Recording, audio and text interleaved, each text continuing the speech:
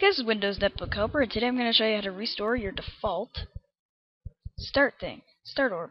So if you have changed it before and you can't change it back, I'll show you how to change it back.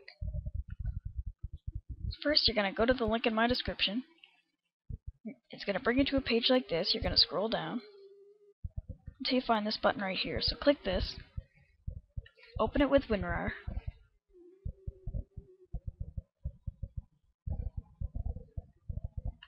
and go to your desktop and create a new folder.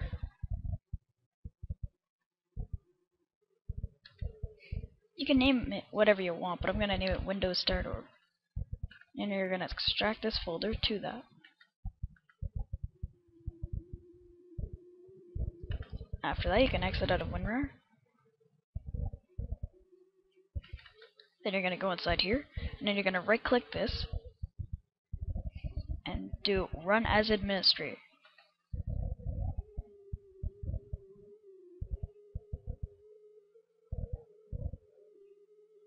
Okay, eventually a message is going to pop up, and what you're going to do is keep saying Run as Administrator or something like that. Eventually that's what's going to come up. So what you're going to do here is you're going to go to Restore Original Explorer Backup, and then it's going to say Explorer Backup Restored.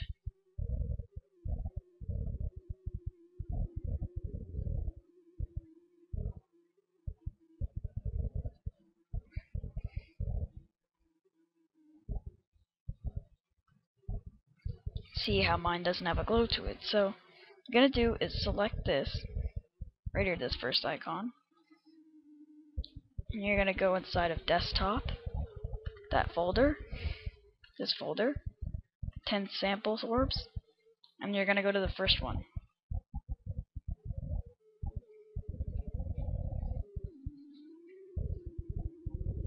Wait for that to load.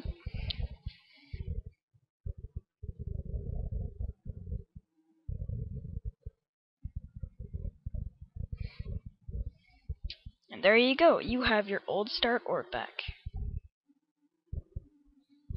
So that's it for this video. Thanks for watching. Please subscribe. See you next time.